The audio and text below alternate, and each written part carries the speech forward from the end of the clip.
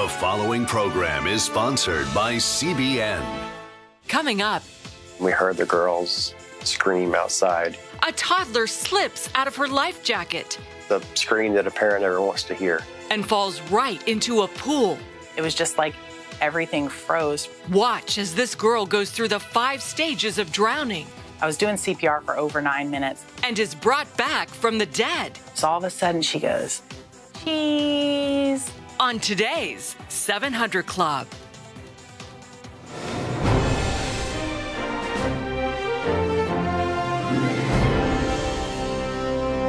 Well, welcome to the 700 Club. Dodged questions, that was the hallmark of last night's debate between Vice President Pence and Democratic candidate Kamala Harris.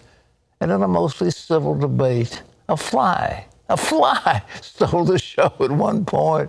The question remains, will their exchange move the needle at all in the upcoming election? Eric Phillips has this report.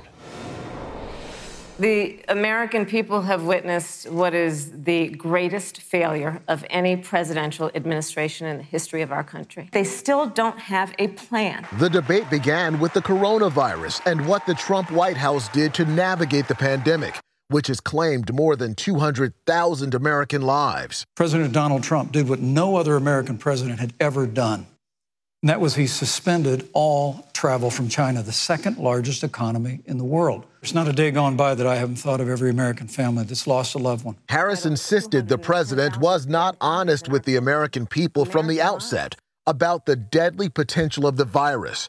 And when asked if she herself would take an approved vaccine. If Dr. Fauci, if the doctors tell us that we should take it, I'll be the first in line to take it. Absolutely. But if Donald Trump tells us that we should take it, I'm not taking it. The dodging began when neither answered whether internal discussions had taken place on a plan in case of disability, given the ages of those at the top of both tickets. Pence refused to say how a Trump health plan would help those with pre-existing conditions, nor if there would be a peaceful exchange of power if Trump loses.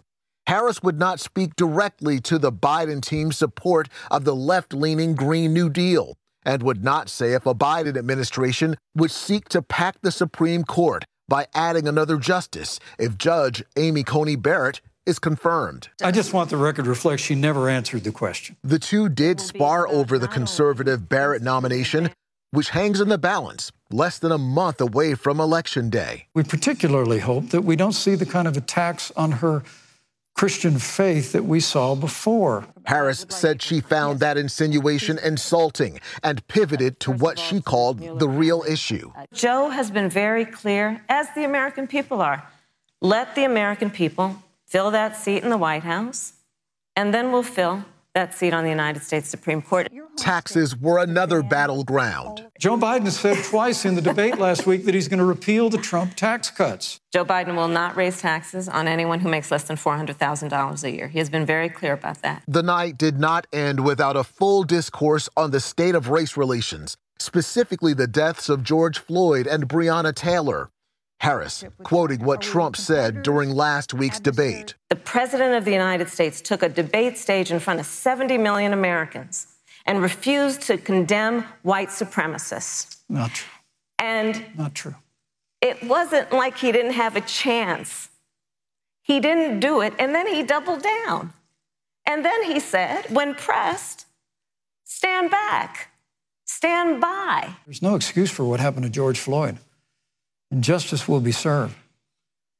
But there's also no excuse for the rioting and looting that followed.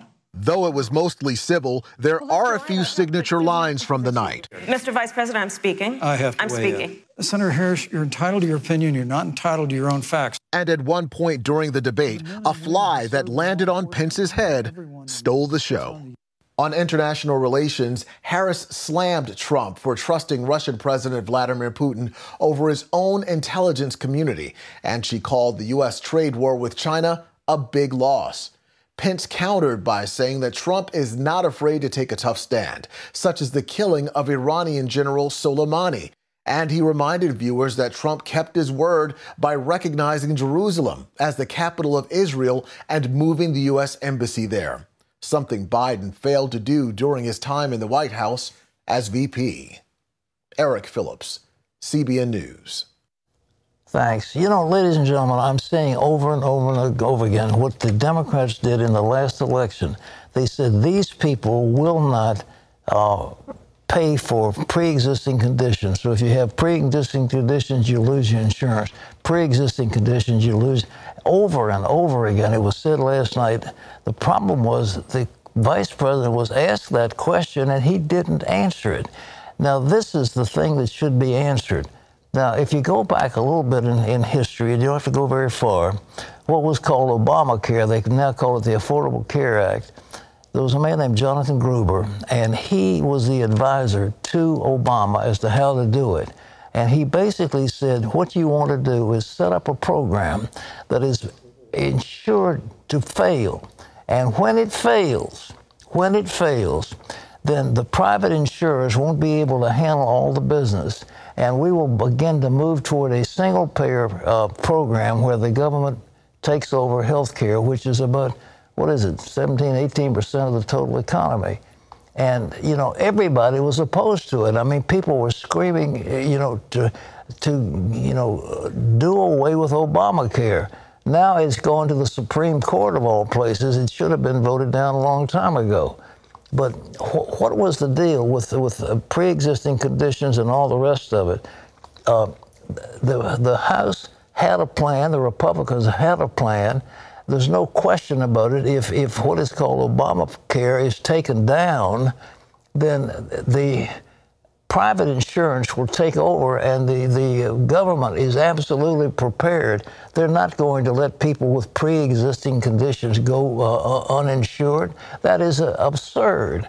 But that whole thing, you remember Obama went out and he said, if you like your plan, you can keep it. If you like your doctor, you can keep it. He lied blatantly to the American people.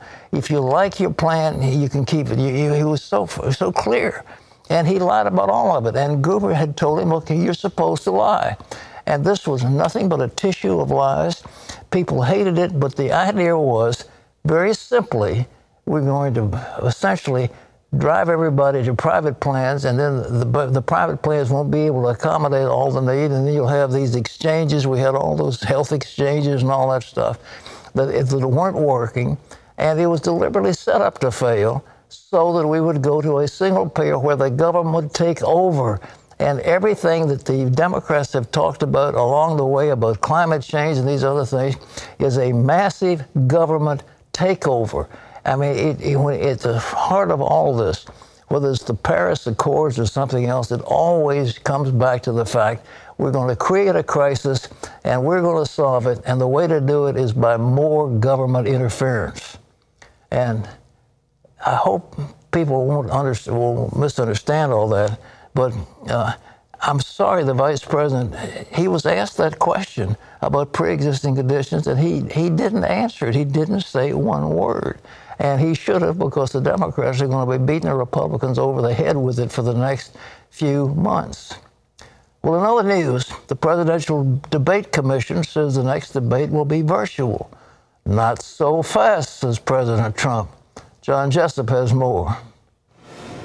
That is right, Pat. The president says he will not take part in a virtual debate, telling Fox News' Maria Bartiromo that it would be a waste of his time.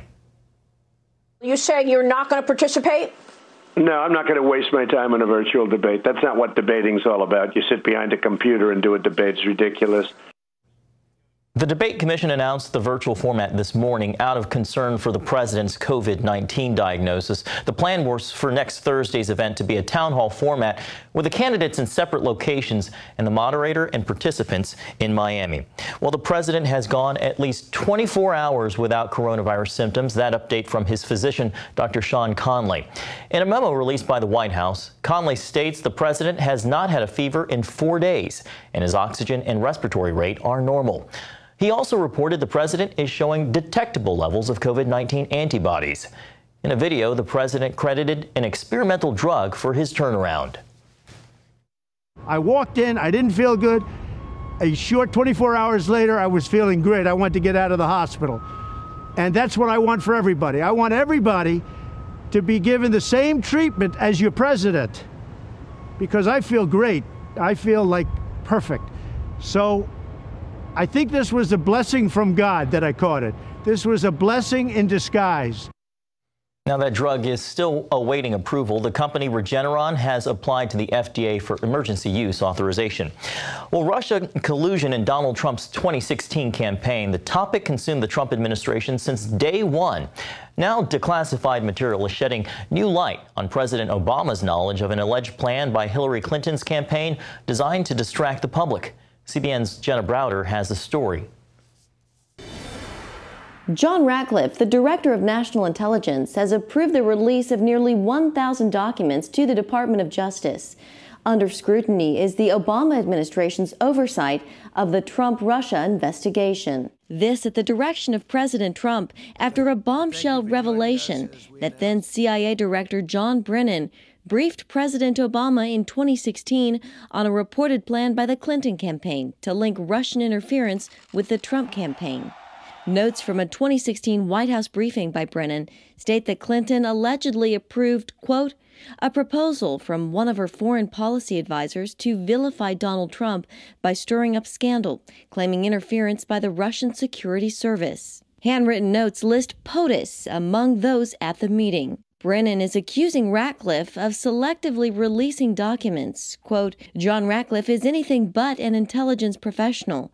It is appalling his selective declassification of information.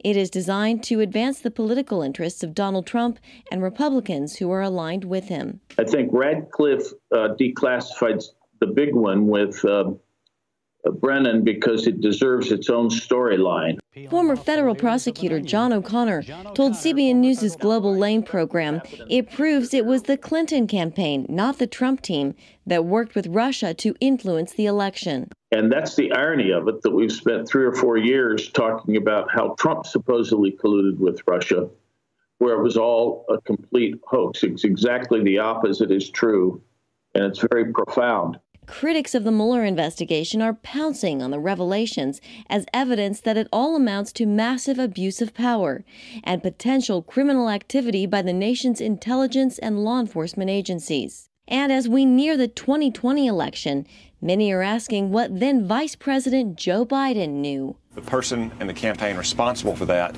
is Hillary Clinton and the Democrats. Barack Obama knew about it as early as the summer of 2016. I think it's safe to say that Joe Biden knew about it as well. DNI Ratcliffe has also declassified a CIA memo that notes the Russians believed Hillary Clinton tried to stir up the scandal to distract the public from her use of a public email server. In Washington, Jenna Browder, CBN News. Thank you, Jenna. Pat, back to you. Ladies and gentlemen, I think it's time that they bring prosecution against these people. They've misused the CIA, misused the FBI, tried to hide documents, changed stories. I mean, it's been an abomination. And those people should be brought to justice. How can you trust the government when they do this kind of thing? And they're charging Trump with that. I mean, he's had nothing but merciless attacks year after year. This whole thing about FISA warrants, the whole thing about Russia collusion, the whole thing about attacks and the Mueller report and the impeachment, the whole thing was set up by Hillary Clinton, an attempt to discredit him and to keep him from being elected. You've got those emails back and forth with Strzok and Page about how can we use the FBI to destroy him, to keep him from getting elected. I mean, this kind of, they need to go to jail. I mean, that is bad stuff. John? Pat, the Justice Department has charged 2 Islamic State terrorists in the murder of American hostages in Syria. El Shafi El Sheikh and Alexander Cote are charged with several counts of conspiracy, which could carry life imprisonment. The indictment says the pair was directly involved in the torturous killings of American journalist James Foley and American aid worker Kayla Mueller and others. The Justice Department says the charges send a strong warning to terrorists. My message to other terrorists is this: if you harm an American, you will face the same fate as these men. You will face American arms in the battlefield. And if you survive that, you will face American justice in an American courtroom and the prospect of many years in an American prison. And the families of the victims say they are thankful and hope this will lead to the truth of what happened to their loved ones. Well, for the 6th time this hurricane season, Louisiana is bracing for a potential strike. Hurricane Delta is expected to make landfall sometime Friday with winds potentially topping 100 miles an hour. Officials issuing evacuation orders for several coastal parishes. CBN's Operation Blessing is still on the ground in Lake Charles, Louisiana, helping to clean up after August's Hurricane Laura. And Pat, the ministry also is sending an assessment team to Birmingham, Alabama in advance of Hurricane Delta. Thank you. And folks, we are staged right now in Alabama to move in as quickly as we can right after that hurricane hits. Of course, we're in the middle of the hurricane, but we will be there afterwards. People need water, they need food, they need they need bedding, they need all kinds of things. And we will have a whole team with appropriate equipment ready to go. It's being staged right now in Alabama, and we'll move in Friday to help those people in Alabama, Louisiana, who are suffering through because of the results of this hurricane. It was building up to a Category 4 in the Gulf. I don't know where it is now. It's probably a 2, but it builds up to intensity. It'll be a very, very powerful storm, and it's just unprecedented. We see this kind of thing, and this is one more tragedy that's taking place in the Gulf of Mexico. So the number for Operation Blessing is 1-800-700-7000, or you can say Disaster Relief Fund, but you know, your neighbors, your loved ones, your relatives will be in that area, and we want to be there to help them. Terry? Well, still ahead, a sunny day by the pool turns tragic. What happens after a dad hears a scream that a parent never wants to hear? You'll find out. But first, cancel culture claims another victim. A popular animator has been blacklisted and slammed as a bigot. What did she do? And how is she fighting back?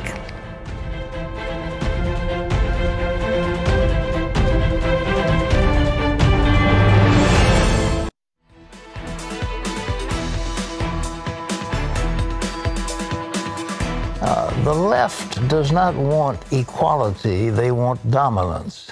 They want to destroy those who disagree with them. And it's now known as the cancel culture. And it strikes again, but this time right here at Regent University, because a talented Regent student ran her own successful animation business until she said no to the wrong people. And then what happened when the cancel culture went to work? And how was her business ruined and her reputation smeared? Heather Sells brings this disturbing story. I've been drawing since I was a little kid. Ever since she's been able to hold a crayon, art has been Emily Arendt's passion. About 11, I saw that people were drawing online and animating online, and I instantly just was like, I want to do that too. That was 11 years ago. Since then, Arendt has made a name for herself as Lupus Vulpes, a top animator known for her eye-popping animal characters and more than 200,000 YouTube followers. Her business proved so successful that she's been able to pay for college with her earnings. So far, it's provided for tuition, room and board at Regent University for the first year and a half. I know that it's just the Lord, and He's just blessed it so much. Arendt also knew her public testimony as a Christian could be risky. I kind of stood out in this community with like a sore thumb, just because I love Christ and I didn't draw the same things that other people would draw. The hammer came down this summer when she refused 2 requests. This person commissioned me to draw a character with the trans flag, and I told them I don't feel comfortable doing that, and that I'm a Christian. Then another customer insisted she support the organization Black Lives Matter. They wanted me to earn a bunch of money for the organization as well as advertise for it because of how big my my following is. They wanted me to make a big imprint with that, but it just felt weird and manipulative, so I just wasn't going to do that. That's when Erin's world suddenly came crashing down. My phone started to blow up with messages and alerts from people. The animation community turned on her, beginning what's known as an official call-out, namely for what it labeled as her transphobic and homophobic views. It led to a 6-page online document complete with links to screenshots and social media detailing her so-called crimes. Countless videos picked apart what she had done, as well as her video response to critics. I love each and every one of you, even those who hate me and viciously attack me now. I am disgusted by this girl and how she actually thinks she can get away with this. She needs to just cast that part of her religion aside for, the greater good and support people for who they are and how they identify instead of, being a bigot. Pastor Lance Bacon, who teaches at Regent, became a mentor to Erin and admires how she's responded and the questions she's asked. I was so very blessed by the fact that she didn't ask, how might I find legal representation? What can I do about the income, protecting my rights? But instead she said, how do I make sure I respond as a Christian and that I use this opportunity to let God develop me and to show Christian love? Despite demands, Erin will not apologize. So the animation community that used to commission her work has now blacklisted it. As far as my business, I believe it's destroyed. But Erin is not giving up on her education. The Lord has, He told me to go to Regent, so I'm going to continue to go to the Regent until the Lord closes that door. And she believes that the Lord will use the hate campaign for His purpose. It looks like from the outside that I've lost, but I really think that this has been a victory for the Lord. And if this could have helped one person to find Christ, then it's worth it to me to lose my whole business. And I really mean that. Heather Sells, CBN News. What a wonderful young lady. We're so proud to have her as a student at Regent University. And if you'd like to show some support for this talented young animator, here's the deal. Go to cbnnews.com and get a link to her newest venture. It's called Chapter 2 Creations. Chapter 2 Creations. So you're not asking anybody to give her money or anything, but just to be there and support her. And if she's got something, Chapter 2 Creations. Yeah. But isn't that terrible? Well, it's so, we hear from the other side all about tolerance. Yeah. That door doesn't swing both ways. Total intolerance. Total intolerance. I mean, absolutely. If that is the mantra of the left, total intolerance, who wants it? But that's what we're faced with. But we're not going to give in, and she's not going to give in, but God bless her. We're so proud to have her as a student at Regent University. Now we're going to talk big time with the expert about climate change. We are. That's still ahead. Is it settled science or just a bunch of hot air? Astrophysicist Dr. Hugh Ross weighs in. But first, a toddler slips out of her life jacket and sinks underwater for several minutes. She survives, but brain damage leaves her blind and unable to speak or walk. How does a wildfire prayer ignite a miracle? Well, stay tuned to find out.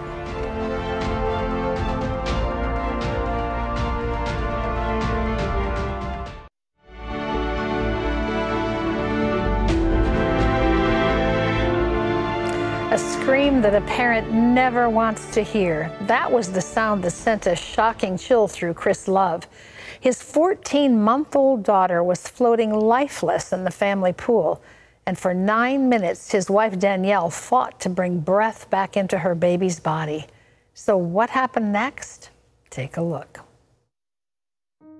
Danielle and Chris love sharing a meal on the patio with their 4 daughters, a weekly tradition at their home in Florida. So on August 7th, 2018, the couple prepared dinner as usual while 14-month-old Isabella played outside near her sisters who had been swimming. But the peace of a seemingly perfect day was interrupted. We heard the girls scream outside, the scream that a parent never wants to hear. Somehow, the toddler slipped out of her life jacket and went into the pool unnoticed. She had been underwater for several minutes without air when her sisters found her floating with no sign of life. Danielle, a trained water safety instructor, administered CPR. It was just like everything froze for a minute. I would breathe and then I would scream, God, I need you. I was doing CPR for over 9 minutes with nothing. And finally, it was like God just put breath in her lungs. She didn't wake up or anything like that, but her body just took breath. And by that time, the first responders were there. Her mom was doing CPR, but in most cases, it's less than like 25% that there's a survival rate. Of course, we had to start an IV, and I intubated her, and then we flew her out.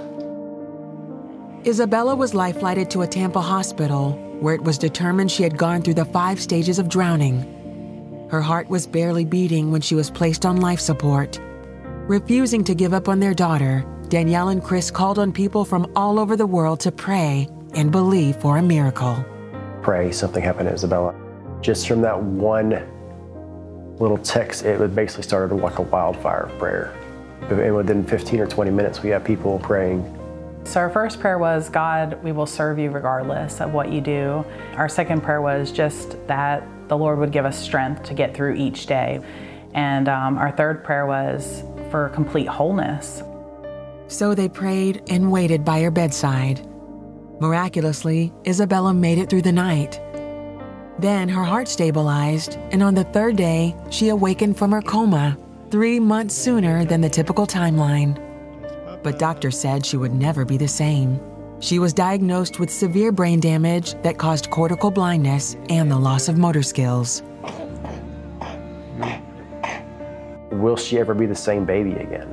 She lost her speech, she lost all her motor skills, she couldn't walk, she couldn't see, so that was a big fear. We had had so much bad news from doctors. They had 3 neurologists on the case, and the first neurologist that came in said brain damage to both sides of the brain, full brain damage. I told him that, I wasn't gonna have, if he could just say brain change for now, that would be great, because I wasn't gonna have him speaking, brain damage over her. I mean, we knew that we served a God that was able. And so we would just pray, God, you did not bring back our daughter from the dead to halfway heal her. Like, we would not accept any halfway healing. The couple prayed with anticipation. Then, on the 7th day, a smartphone recording captured a breakthrough. There were small glimpses of where we thought she could see us, and the doctor said, no, that's not possible. We kept trying to argue with the doctors and just say, no, she's seeing us. And this was kind of our, just to build our faith. So we were holding up the camera and recording her, and she was just kind of oblivious. She wasn't really looking at us, and we were like, come on, Isabella, hey. And then just all of a sudden, she looks at us and just locks eyes, and she goes, cheese. Cheese. And we're like, what? And we just started crying. And that was probably the first thing that she had done before the accident that she was able to do again. It was tears of happiness, because we knew that was a big step. God had healed the blind in that moment. From that day on, Isabella astonished the medical staff with her rapid rehabilitation, accomplishing 6 months worth of rehab in 31 days. On September 6, 2018, she returned home, and just a couple months later, she had made a full recovery. We always say that, God brought her back and she's even better. She's completely healed, 100%. Actually went to the neurologist, and they said, for her follow-up appointment that we didn't need them because he was blown away. Just seeing the progressions that she's made, where she's at now, just a complete miracle. That without God, my baby would not be here today. She is just full of personality, full of energy. She's nonstop. She's a handful, but I'm thankful. Today, they continue a family tradition of gathering around the table with their girls, a precious answer to prayer. Our family would not be the same without Isabella. God knew that we needed to keep her. To God be the glory, from beginning to end. A walking miracle. Talk about going from a diagnosis that was dire and left almost no hope to seeing God move in a mighty and a powerful way. This mom and dad just refused to accept anything less than what they knew about God and his ability to heal. And so today, believing that ourselves, we want to pray for you. There are many of you out there I know who have been praying, struggling with things in your own lives. The same thing that God did for Isabella, he is able to do for you. And we have some amazing prayer reports. Yeah, what this you is got? Karen, who lives in Kent, Washington. She awoke one day with a terrible earache. After 3 days, she was still in pain and distress. On the third day, she was watching this program, and Pat, she heard you declare healing for someone with, quote, a severe ear infection. You said you are dealing with a good deal of pain. Karen said she knew it was for her, and she exercised faith in the great physician. The pain left. It has not returned. Praise God. And here's one that's amazing. Laura, who lives in Baltimore, Maryland, struggled with depression. Her unwed daughter was pregnant. Her father had died. Her mother had Alzheimer's, and she had lost several beloved pets. You just wonder how many things can happen. How many items of grief can you stand? Well, watching this show, Laura whispered, "Say my name." And Terry began to pray and said, "Laura, just a dark discouragement. You have really been dealing with depression right now. Lift your hands before the Lord. It's released right now. It's gone. You're free." And immediately Laura felt God's joy, and the cloud of depression disappeared. Listen, God can raise the dead. He calls up from nothing that which is. The world that we see is from nothing, and it's spoken by the Word of God. His Word is powerful. He said, "Let there be light," and there was light. "Let the stars and the moon show forth," and they were so. He said, "Let the earth bring forth plants and animals teeming with life," and it was so. God spoke life, and he's going to speak life to you right now. With God, nothing is impossible. Now, Terry and I are going to join hands, and we're going to believe God, and I want you to pray with us. Nothing is impossible with God. Father, thank you for the miracles we've already heard. Thank you for the miracle of that little girl that had this tremendous miracle. Thank you for Laura and what you've done in her life. And Lord, thank you for right now, the Charlene, and you've been praying. You have it looks like a kidney stone, and you are really suffering. That thing just hurts like crazy. Right now, that stone is going to pass. In the name of Jesus, you are totally healed. Touch. Terry. Yeah, there's someone, you've been praying for a long time about something with the Lord. I don't really know what this is. I don't know if it's physical, financial, psychological, whatever, but how you'll know this is you is your name is Alexander. People do not call you Al or Alex. They call you Alexander. God is in the midst of changing your situation. Lift your hands up, Alexander, and begin to thank and praise the Lord before you even see what's being done. I believe the name is Mary. You have a lump in your right breast, and it is malignant, but God right now is taking it away. You are being completely healed in the name of Jesus. It will not metastasize. The Lord is wiping out that cancer. You'll feel heat right there in the name of Jesus. Terry, what else you got? The Lord is also wiping out despair from people, not just a little depression, but despair.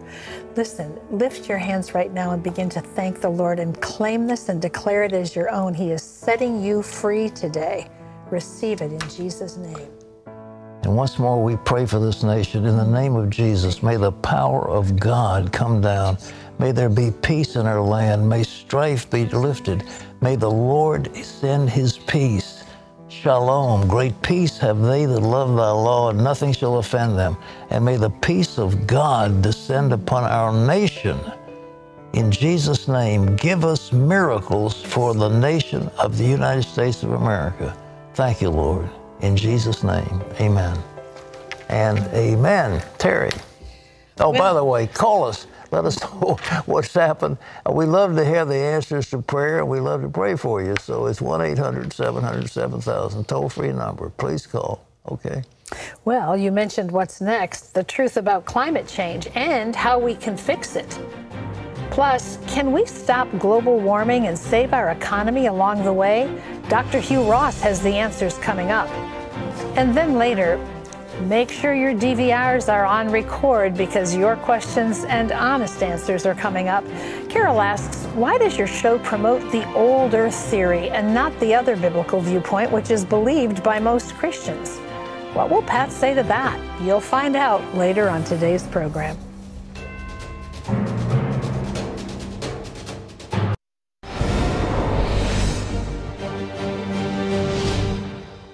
Welcome back to Washington for the CBN News Break. An international outcry over an Iranian pastor who's being held in one of the world's worst prisons. Youssef Nardakhani is serving a 6-year sentence in the notorious Evin prison in Tehran for, quote, propagating house churches which have been accused of promoting Zionist Christianity. Iranian authorities have charged the 43-year-old of allegedly endangering the country's national security with his Christian activities. Members of the U.S. government have called for Nardakhani's release, labeling him a religious prisoner.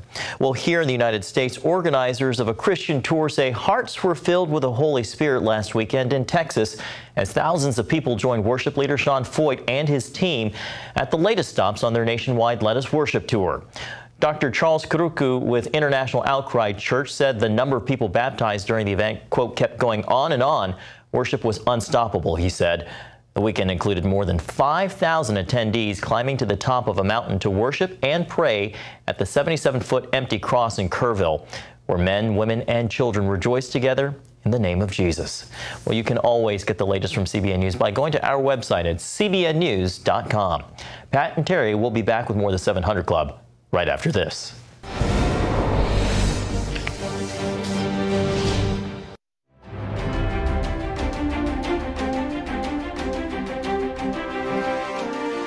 Hurricanes, wildfires, dying coral reefs. Climate change has been blamed for all sorts of global problems. The UN wants to solve it with heavy taxes.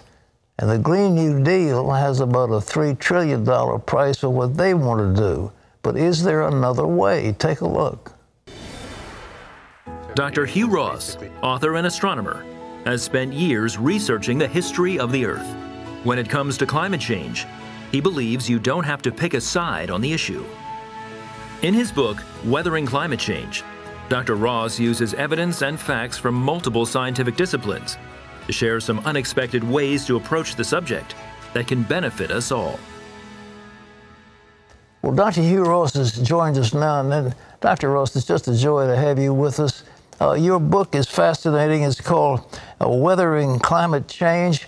And you say we've been living in a very benign period of climate stability. Can you tell us about that? Yes. I mean, the norm for planet Earth is climate instability. In order to feed billions of human beings, you have to be living during an ice age cycle. The melting ice provides us with water for agricultural plains. The retreating of the ice fertilizes our great agricultural plains. But when you're in an ice age cycle, the global mean temperature jumps up and down by more than 10 degrees centigrade on timescales of just a few centuries. The miracle is, for the past 9,500 years, the global mean temperature has not changed by more than plus or minus 0.65 degrees. This is unprecedented in the history of our planet. And in my book, I talk about all the fine-tuning that's necessary to bring about this extraordinary period of climate stability. So we need to see this as a gift from God. This is a special thing that God has given us and is intent on us actually using that to fulfill our purpose here on Earth. But the ice ages, though, but every 41,000 years or so, that we go into a cycle of extreme cold? Yes, I mean, what people don't realize is that global warming always brings on global cooling. If we were to warm the planet by another 2 degrees centigrade, you melt the summer polar ice cap. And when you do that, you cause a lot more water vapor to go up out of the Arctic Ocean, and that falls as snow on Canada and Siberia, and that brings on the next ice age. But I really wrote the book to make the point there's a way we can continue to stabilize the climate of planet Earth while we boost the world economy rather than cripple the world economy.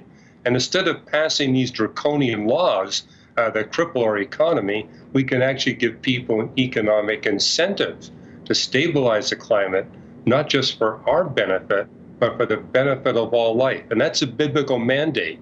We're to manage the planet's resources for our benefit and the benefit of the rest of Earth's life. It's interesting. You talked about the flooding of the rice paddies, and it generates methane gas. Is there some way we can do the rice differently the way that we're growing? Will that make a big difference? That would make a huge difference. There's a way we can redo our rice cultivation where we actually get more rice, healthier rice, and you pull more greenhouse gases out of the atmosphere than we're pulling out right now. It's a win-win-win solution. And that's kind of a biblical principle that God designed the planet so that we're caught between what appears to be a rock and a hard place. We will find win-win solutions. And I basically load the book up with ways that we can keep the climate stable, benefit all the wildlife out there, make our planet more beautiful, and put more money in everybody's pockets, and especially in the pockets of the poorest people of the world. Who in his right mind would vote against that? Well, what else need we to do besides to fix the rice? You had something about stagnant water and the waterways. Can we manage them to? Is it methane or CO2? What are we dealing with? For example, to build dams. I mean, people are saying we need to get rid of all the dams because it causes stagnation in the water and releases greenhouse gases. That can happen. But there are ways we can build dams where we actually have less stagnant water, actually create cleaner water for the wildlife, and you produce more electricity. Again, it's a win-win solution. Well, what about the NOx? I mean, nitric oxide, where does that come from? And that's more difficult to get rid of than the methane. Well, that's an important point you're bringing up, Pat, is that there's all this focus on carbon dioxide. That's one of 4 major greenhouse gases we need to be paying attention to. And if we put all of our focus on carbon dioxide, we can wind up putting more methane and nitrous oxides in the atmosphere. And people are overlooking black carbon soot. I mean, one reason why Canada is warming as rapidly as it is not so much carbon dioxide, it's all that black carbon soot being wafted up from India and China and being deposited there on the snow. And that's one of the points I make in the book. Global warming is a complex issue. We need to look at it from a multi-scientific disciplinary perspective and look for ways that we can solve these problems in a way that motivates people economically. I mean, I'm opposed to actually having the government pass these laws. It's so much easier. I mean, if you pass the laws, that basically gets people panicking. And that means you're going to have unintended consequences. If we can give people a simple, straightforward economic motivation, we won't have to pass these laws. What motivation would you give them? Well, for example, one thing I suggest is we could give the sub-Saharan peoples all the kerosene they want to burn as they see fit on the condition they help us replant the Sahara Desert. We could literally shrink the Sahara Desert down to 1/10 of its current size. It can now become a location where we're growing grains that would soak up huge quantities of greenhouse gases and provide significant income for those North African people, and it would restore the habitat for the wildlife there.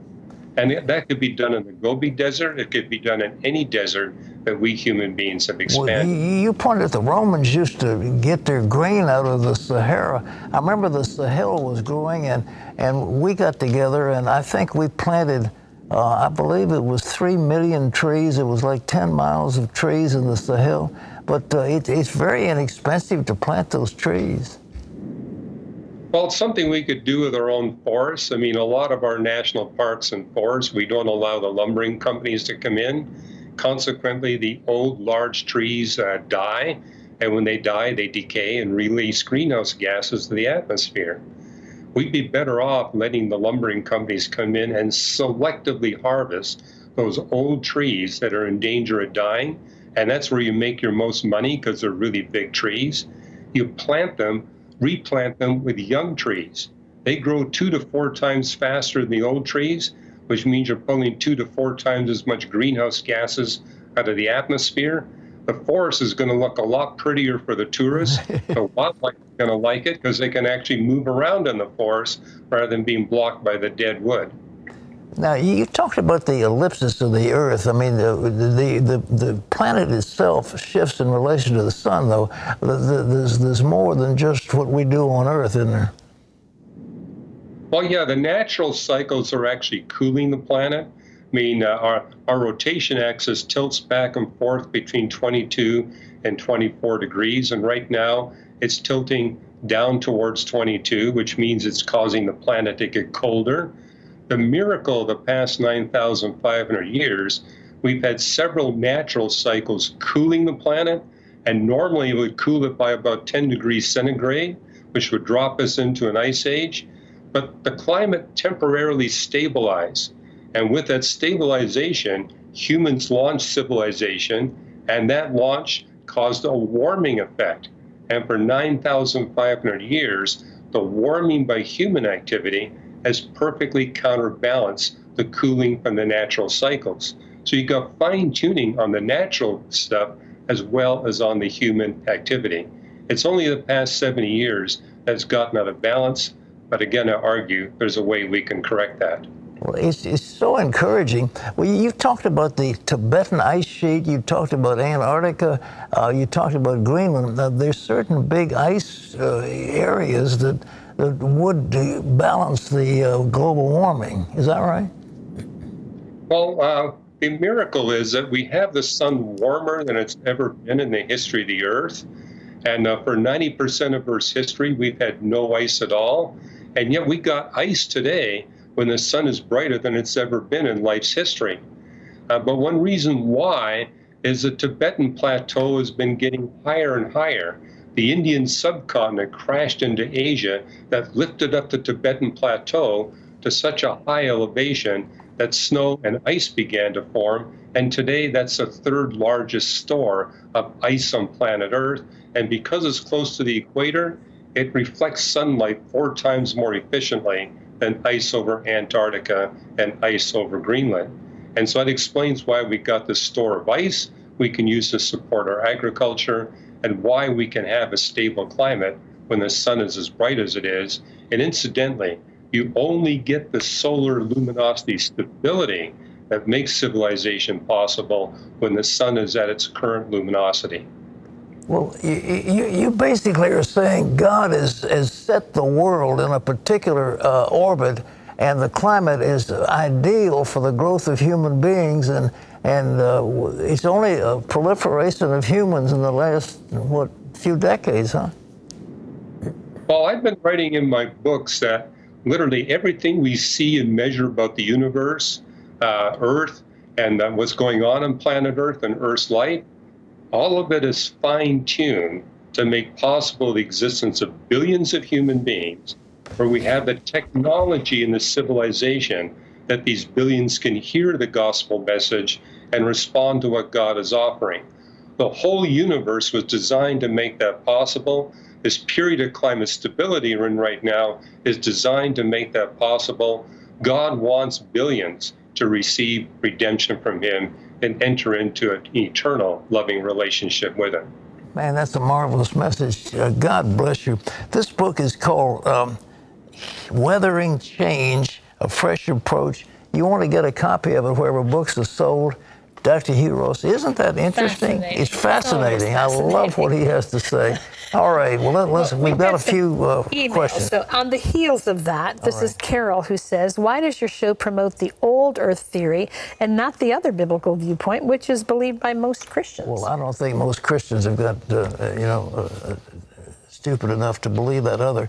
The other is the Usher theory. You added all the generations from Adam until the current time, and you say, all right, that adds up to 7,000. Okay. And so therefore the Earth is only 7,000 years old. Well, that's just nonsense. I mean, there are just too many geological factors, too many things that have happened on our Earth. The Earth is about 14 billion years old, And there's just no question about it. You've got the dinosaurs, you've got all the things that have happened on this earth, and there's too much geology. I mean, it's just established science. So the idea of having a 6,000 or 7,000 year earth is just, any Christians who believe that, I'm telling you that they aren't very up on today's. I believe science. I mean, let's face it, God didn't, look at Hugh Ross. He said, he's written things. He said, this whole planet was set up for God's purpose, and the universe is tuned for life. But it didn't get here in 6,000 or 7,000 years. It got here over almost 14 billion years to get this earth to where it is right now. Okay. Well, that's all the time we have for today, but thank you. Enjoyed Dr. Ross being with us for certain. It's tremendous. Well, we leave you with these words from the book of Romans. Do not be overcome by evil, but overcome evil with good. Tomorrow, a stunning confession about prayer from the daughter of Billy Graham. And Graham Lotz is going to join us tomorrow on tomorrow's 700 Club. So for Terry and all of us, this is Pat Robertson. Thank you for being with us. God bless you as we continue to serve the Lord. We want you to be blessed and stay well, as they say, and stay happy. Bye-bye.